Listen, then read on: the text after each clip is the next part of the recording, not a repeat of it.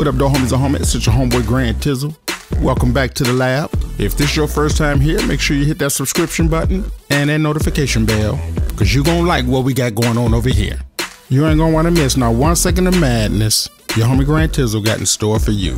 Today, I'm going to teach you guys how to create the 3D Instagram photo effect, the frame effect, but we're going to put a little twist on ours. We're going to put a little animation to it. You figure deal me? Let's check it out.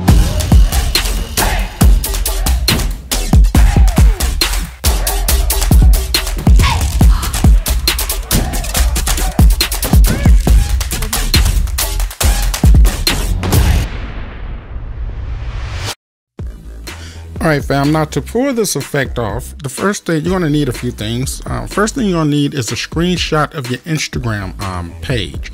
So what I did was I took a screenshot from my phone, I emailed it to myself, and I pulled it up right here. And I already got the background already kind of pulled out here, as you can see. So what we want to do here is add the image inside here and of course the background. So I got a sky background that I already dug up from the internet, from Google. Don't ask me how, don't ask me why. I got it from Google. But we're going to put our background right here. The other image we're going to need is some type of image where the leg is kind of hanging over or hanging down. So this is Cardi B right here. We can use her. The other effect, the other trick is to yeah, this is really nice here. We want to put her inside the frame. And the other thing that you're going to want to do is make sure that whatever image you use, let's zoom in here, whatever image you use, because we're going to use a puppet to kind of move her leg around. And I'm going to show you how you can actually do that here in Photoshop. I'm just going to make another layer and just kind of save it. We're going to back this up.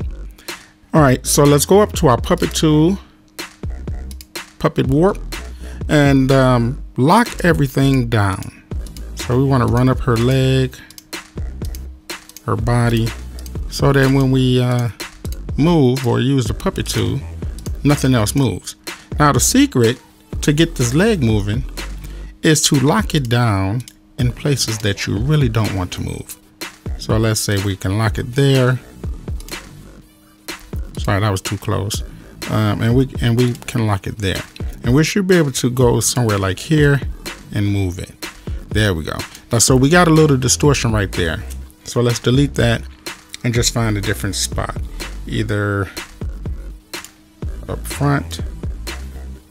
That's a little better. Yeah. Okay, that's much better.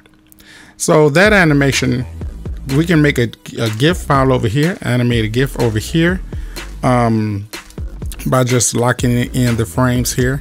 But we'll come back in another tutorial. I'm gonna show you how to do it over here. All right, let me show you how to make some realistic shadows. We're gonna make a few copies of her. Let's do, let's make one copy and let's put a drop shadow on her. And that don't look realistic at all, but there's going to be a technique that we're going to use. We're going to kind of blow it up a little bit, and let's take and move her a little under. Now we're not going to worry about the top because we're going to deal with that up there with another layer, a clean layer without a shadow on it. Okay, and we got that.